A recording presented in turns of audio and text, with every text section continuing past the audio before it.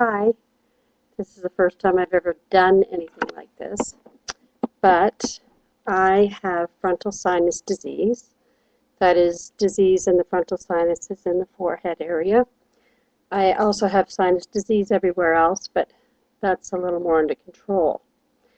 So, in 2 days, I am having my 7th sinus surgery, and I was just wondering if there's any other people out there like me who've had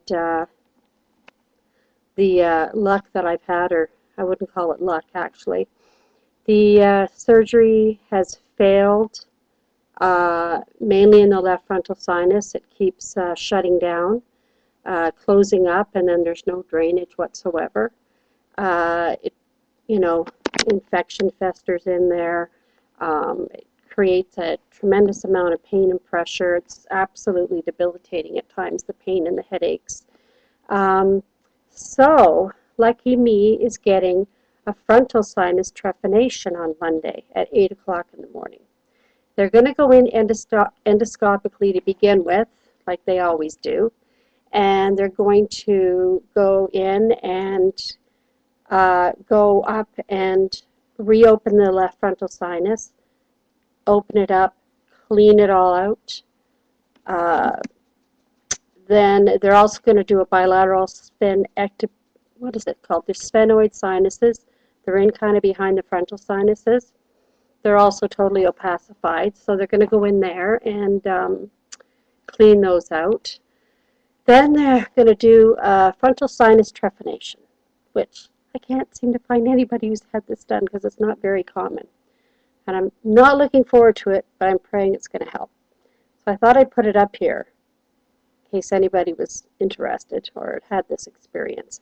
Basically, they are going to cut into my forehead, or my sort of over this way. God, I'm mixed up on this thing. Anyways, and put an incision in. They're going to drill through my skull into the frontal sinus, and then they are going to put some sort of a tube in there that's going to be sticking out of my head.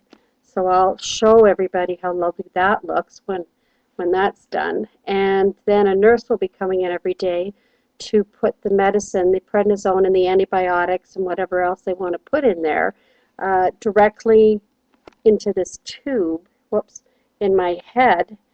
Oh wait, this is the left side, I'll be okay. Right here, that's where they're going to cut me open.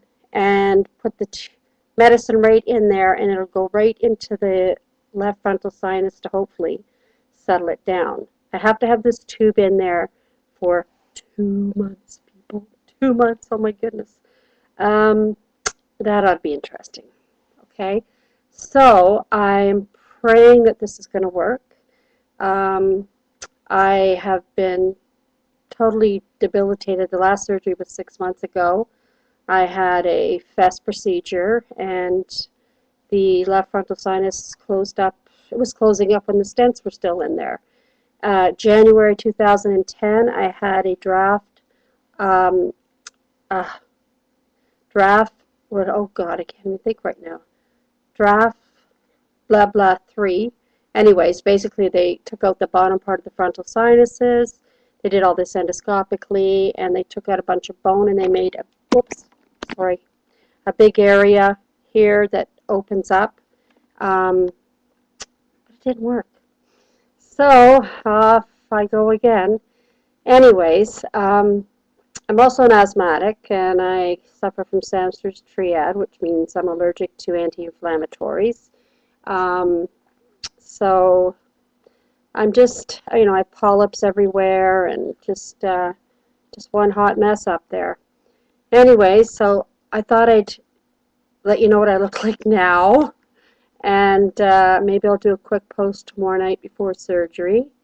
And then I will be in the hospital for a couple of days, and then going to go up probably to my sister's to be looked after for a little while, and then back into the city.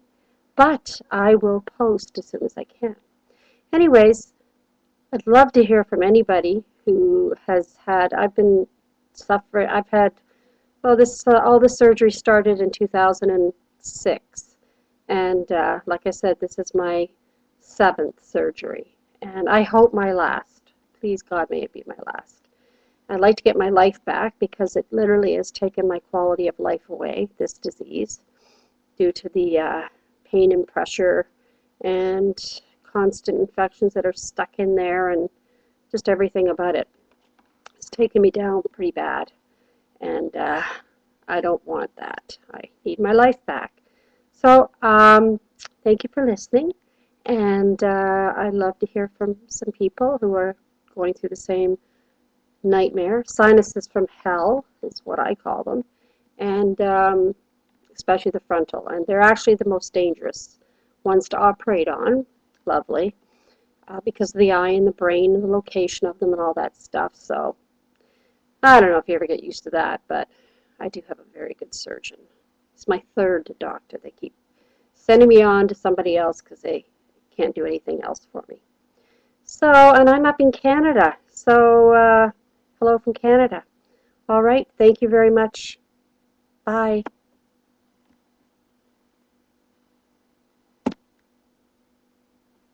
I got to figure out how to turn it off now. Bear with me.